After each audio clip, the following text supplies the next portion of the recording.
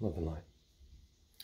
And I'm going to try to explain basically the new ability or conception I've had, or new ability to conceive or understand our existence here, the way, the mechanics of it, how we created this universe, how we interact with it,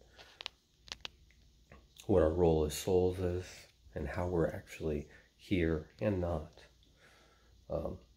So if you think about this universe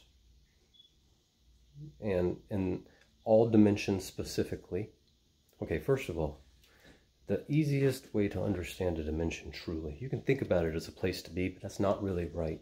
That's only when you're coming from a spatial, space-time perspective that really makes sense. Not all dimensions can be perceived that way. Some can, and only from certain perspectives. So a dimension is a soul, okay, can be thought of as a vibration, a feeling, you know, an attribute of light, or even light, not even light, but light, what we call light love, you know, because everything here is an emanation from love's creation. Love is a fundamental creation before all the dimensional space creations. They're all an emanation of that. So, okay.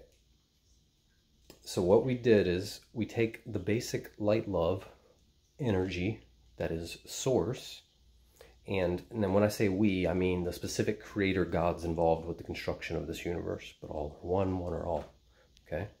I don't mean us as souls.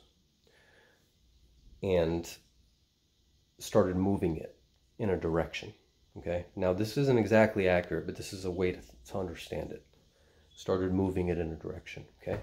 Then other creators, so you can think of those ones as the ones involved with the dimensions. And again, a dimension, if a soul, I never even said it, I don't think.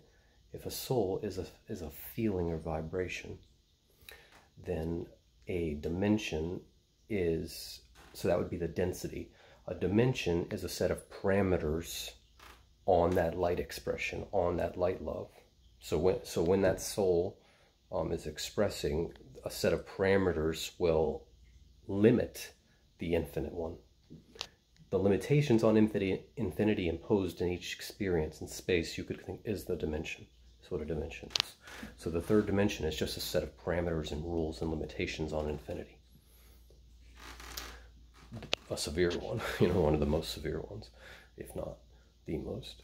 So, okay, so now, some creator gods were involved with creating the dimensions, which is the flow. Other creators came here and were involved with peopling it. So what they did is they divided themselves into each of their, you know, we are all infinite, complete creator gods, beings. Those creator gods took individual aspects of themselves and emanated them as unique beings or soul fragments.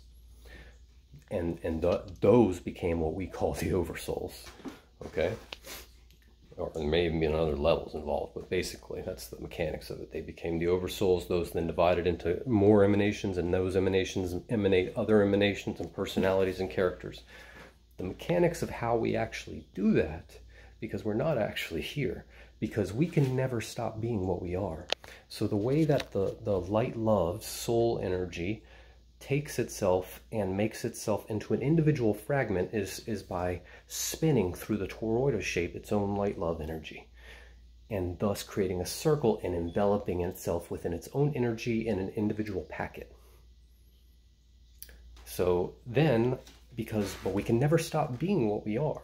Again, we can look at individual aspects and emanate those, but we always are us, right?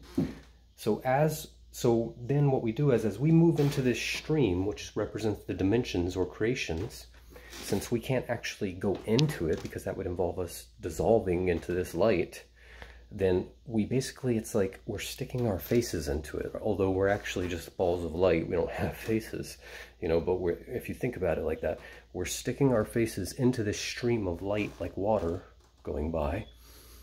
And just like you would look underwater and see the ocean world, we're seeing this world.